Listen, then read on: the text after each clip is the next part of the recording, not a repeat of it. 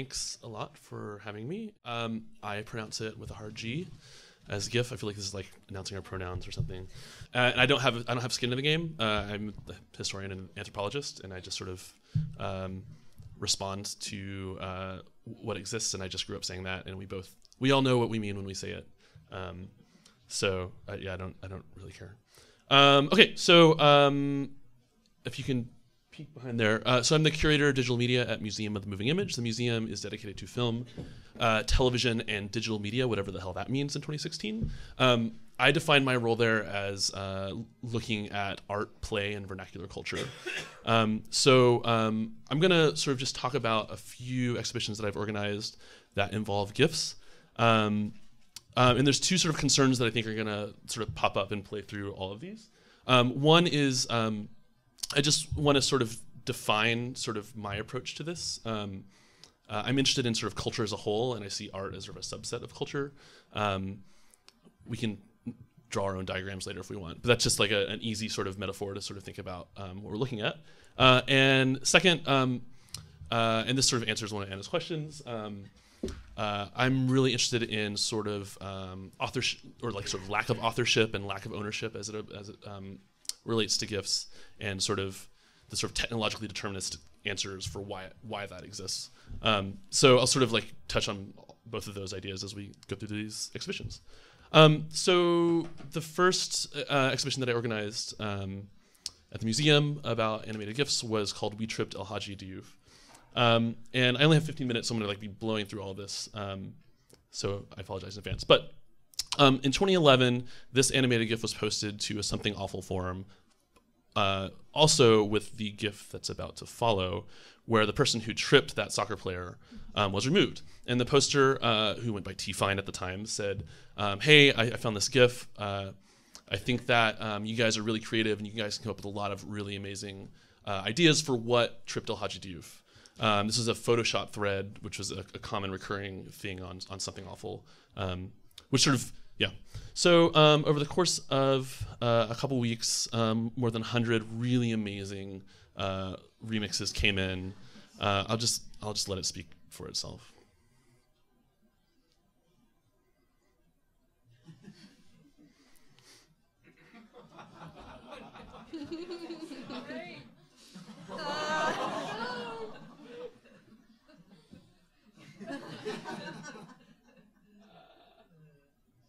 This is a callback to a 2006 Photoshop thread.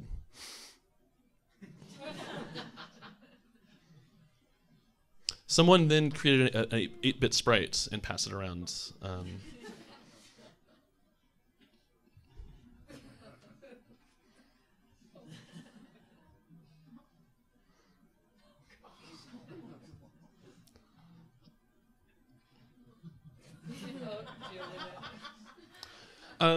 So, oh, no, there are more, I'm sorry.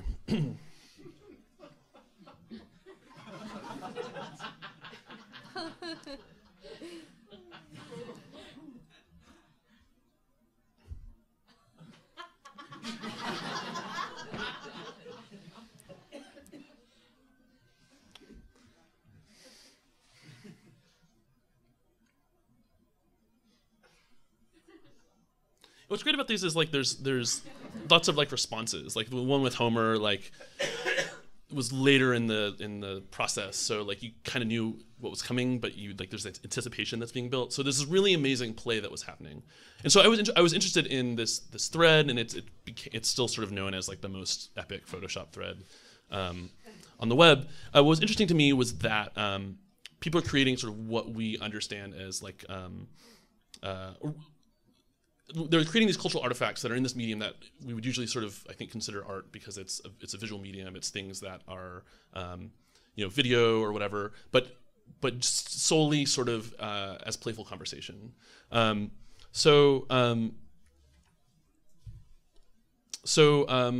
wanted to sort of tell the story of how from these humble beginnings, this like amazing explosion of creativity came out through this thread by people who don't self-identify as artists and are not making claims to art. They're simply sort of using the tools that are available to them in a vision, like to communicate not just to communicate visually.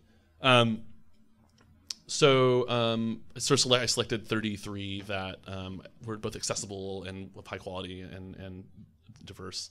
And then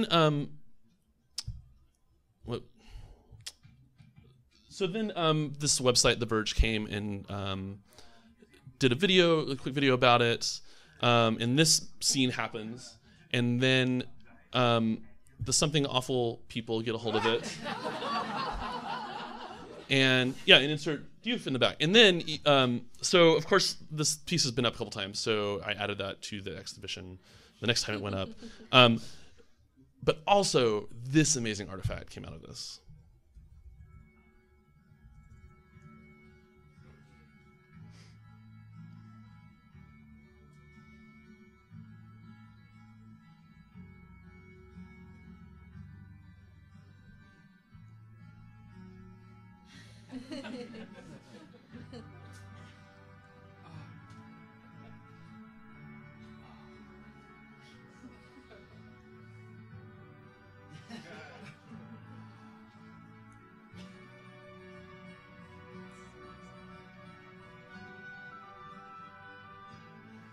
This is Ferris Bueller's Day Off if you don't recognize the scene.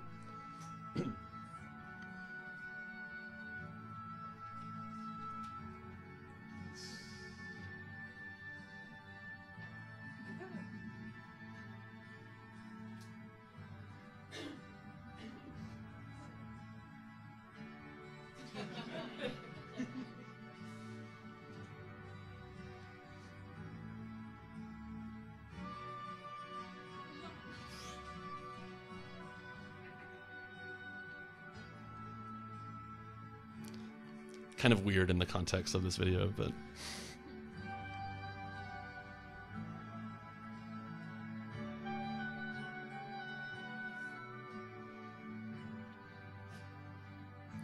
the GIF in the back was not part of the exhibition, but it was one that everyone who was sort of part of the community thought was an egregious error that I left out, and so this is sort of their way of like inserting it back into the sort of narrative of this. So this was made by, I don't even know his real name, I know it as Hop Wallace, who also made like the Wizard of Oz GIF that you saw earlier. What else do I say about that? That's enough. Okay, so I'll just touch on this one briefly, and I'm glad Patty sort of touched on early web. This was just an exhibition that looked at under construction animated GIFs to sort of tell the story of the early web. So briefly, if the early web was sort of this information superhighway, people who were publishing on the web were trying to sort of like identify what was unique, what was different about the web and all the things we could do. And one of those was like, oh, we can have sort of like these blinky, colorful things that enliven this what we're publishing, and like, isn't that exciting? Look at all the cool things that we can do. And so if the web is the information superhighway, it's always under construction because it's always changing. We're not limited to like deadlines where we have to print it and it's done. It can always be evolving and changing. So as a result, these GIFs, images and animated images emerged to sort of celebrate this fact and to sort of it was sort of this idea that a good web page was always under construction, right? You never finish your website. Of course, pretty quickly there were lots of pages that were unfinished that sort of left abandoned, where these lingered, and they soon sort of became a joke. In fact, sort of GeoCity, which was really the sort of the biggest, like the largest space where people were sort of first experimenting with like how they were performing their identities online, was a real big space for this. And they sort of became acquainted with each other in a way, up to the point where when Yahoo decided that they were going to close it down in 2009, almost all of the writing about it was like, good riddance. What an awful mark on our history. Thankfully, Jason Scott, who's a rogue archivist who now works at the Internet Archive, rallied a bunch of like-minded people to just start downloading pages and amassed about 1 terabyte of data before Yahoo finally pulled the plug about 7 months after they announced they were shutting down GeoCities. And to sort of like prove sort of what an amazing sort of cultural heritage he had saved, he searched and found every instance of an under construction image or GIF that he could find. And I worked with that. I think there were about 1,000 that he found. I sort of worked through a bunch of duplicates, and we presented 322 of them. Many of them you'll see are very similar, but have distinct different, or very nuanced differences in timing or, encoding, stuff like that. So that's that. And then Anna mentioned this exhibition. So this is something that I did 2 years ago. So actually, starting in 2011, I started noticing that I was seeing a lot of animated GIFs being posted in lieu of text online in message boards and emails. And these are two that you're probably most familiar with, Orson Welles clapping or Michael Jackson eating popcorn. And those, I think, they're very specific. When you see this, I think that we all, or most of us, have a sense of what it means when we see that. And so I sort of started thinking about these reaction GIFs and divided them into two categories. One being hypothetical. You see these a lot, like on Tumblr, often framed as like my reaction when, or that feeling when, or how I feel when, where someone sort of posits a situation, and then you sort of perform a reaction to that hypothetical situation. And then what I called actual reaction GIFs, where you are actually reacting with a GIF. So this is in a comment thread to that Verge video, where people are arguing about how you pronounce GIF up there, and so people are very heated about it. So I was like, I thought a lot about, so what role is the reaction GIF playing in our language online? And here's what I settled on, is that for most of humanity, we've been an oral culture. We communicate through speech or person to person, and only recently, perhaps starting with the printing press, have we more and more been communicating asynchronously in these other ways. So how does that sort of map? So oral culture has speech, prosody, and gesture, and when you translate that to sort of literate culture, speech is pretty similar to text, right? I think text treatment sort of stands in for prosody, like font and punctuation, capitalization are sort of like volume and intonation and rhythm. But like, where's the space for gesture? Maybe emoticons and increasingly emojis fill that space. But my argument was that reaction GIFs are sort of our way of filling in that spot for how we're used to communicating, how we communicate as a species for most of our existence in the digital space. So with that in mind, I went to Reddit and I said, hey, I think this is like a... to back up. One thing I decided to do is to focus on actual reaction GIFs, because I thought that for a general audience, it would be easier to sort of explain that sort of process of using a reaction GIF versus a hypothetical reaction GIF. And I think Reddit is one of the ground zeros for actual reaction GIFs. So I posted this to Reddit, which was basically if you had to describe a reaction GIF to your grandmother, which one would you show and how would you describe them? So it was like basically like help me sort of come up with a canon and sort of define them. So I got a lot of really great responses, and I think it really sort of I think diversity was really great in that I think this is really evident. This is of course a classic, but I think it was really important, like how these aren't words. There's something different. There's something specific and nuanced about them. And some of them are like really important in context, right? So this is one that you wouldn't, I think, ever use in a physical space. It's very much about being on a thread or being involved in something online that you're like sort of gesturing that you're backing away from. This is the most verbose, and I think it like captures it really well.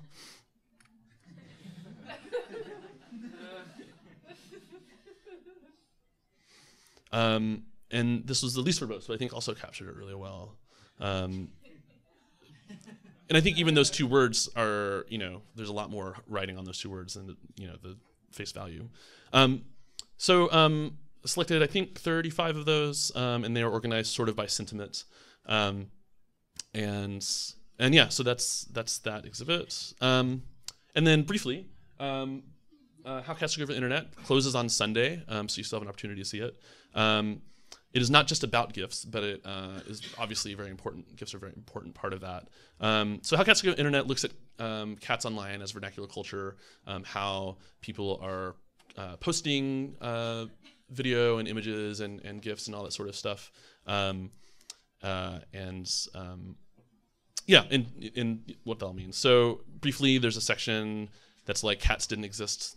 Cats existed before the internet, and which might need to be reminded of that.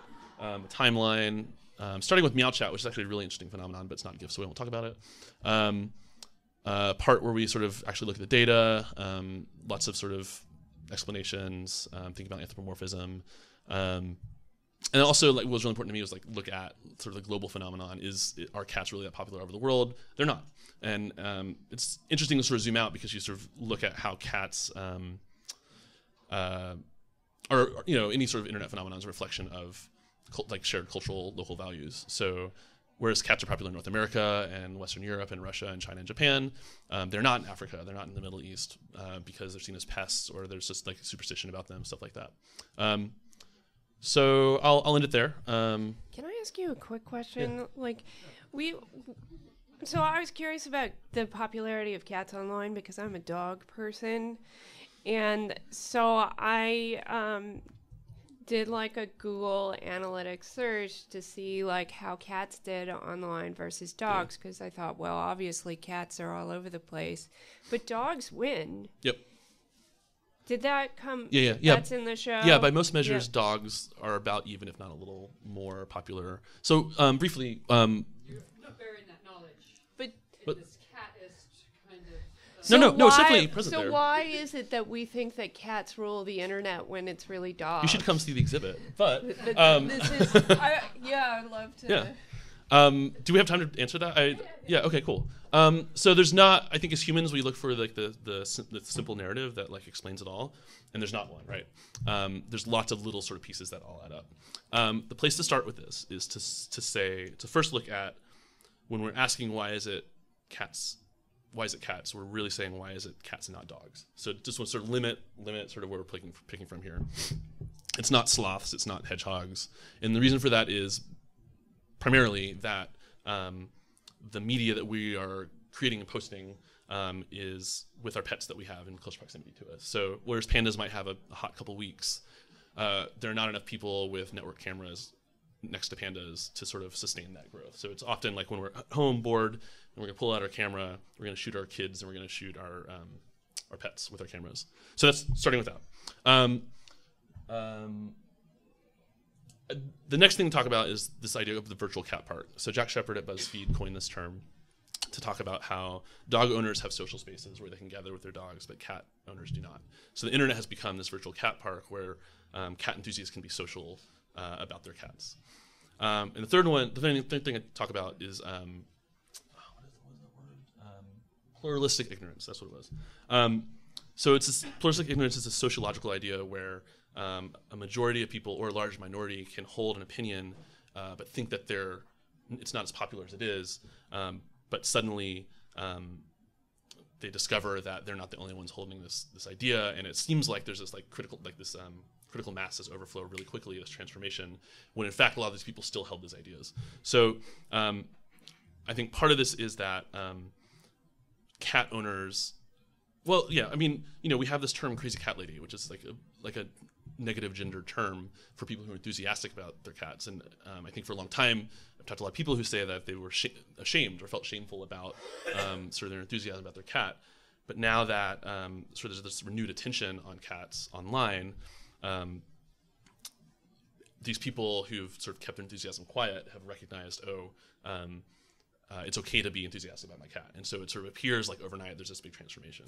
So I think that sort of, along with this idea that dogs have always sort of been like the American animal, partly honestly influenced by the fact that they're easier to train, so they're more present in media. If you sort of think back to, we did a part of this thing that didn't make it in the exhibit, unfortunately, was sort of this analysis of feature films and television shows that feature animals, and it's primarily dogs and horses because they're easy to train and they're telegenic. So there's sort of this enforced narrative, and then all of a sudden there's this other way that people are accessing and sharing media, and all of a sudden it's like, all these cats are popular again. So that's the short answer.